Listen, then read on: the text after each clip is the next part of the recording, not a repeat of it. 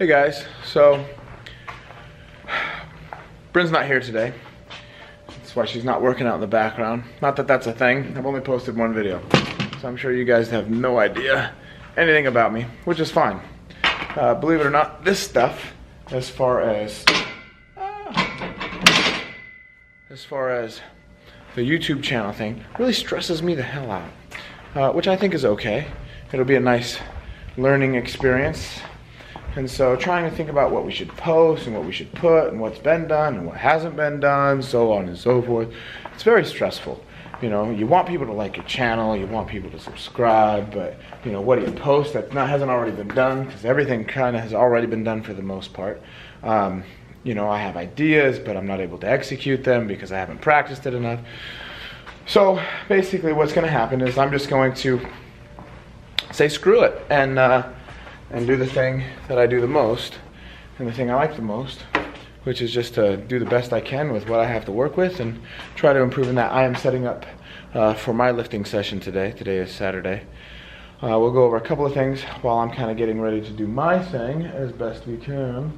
The main thing that, you know, I want to do on this channel specifically is just record kind of Bryn and mine's experience as being gym owners, as not people who just like to work out, but how to train other people. We really love what we do for a living. It's a lot of fun. It's exciting. It's rewarding. It's stressful as all hell. We work a crazy amount of hours to try to, you know, be successful with whatever that means. There's different versions for everybody for the most part. You know, it comes with highs and lows. To be truthful, right now I'm in a bit of a low spot personally. It is the summertime and I'm in the gym a lot. Very, very little outside stuff that I get to do, which is what I enjoy. And as of right now, it is July 29th, I believe. And so we've been progressing towards a business deal, which would be really cool and quite amazing. And unfortunately, we just got an email or a phone call yesterday that said it will not be happening. And so what that means for our business, I have no idea. And so we still have one more spot in this place, but we're growing, we're expanding. We have a lot of clients and we're still growing, which is good news for us, but we're in a very small gym space. And so basically what we're gonna do is keep doing what we do to the best of our ability, you know, which is help teach people how to lift, help teach people how to exercise. And so this is a good practice for me and Bryn both on not giving up, on persevering, working hard, all those things. You know, there hasn't been a Hallmark made-for-TV movie where the hero wins right out of the gate. There's always some obstacle, something like that. I mean, who knows? Maybe I'll put some pasties on and we'll do a bikini car wash or something like that. That won't actually happen, but it's fun to say and think about to a degree. I don't think anybody would get their car washed by me if that were the case, but you know, that would be hilarious nonetheless. And so that's kind of, you know, that's kind of where we're at today, July 29th. And so we have another year in this particular space.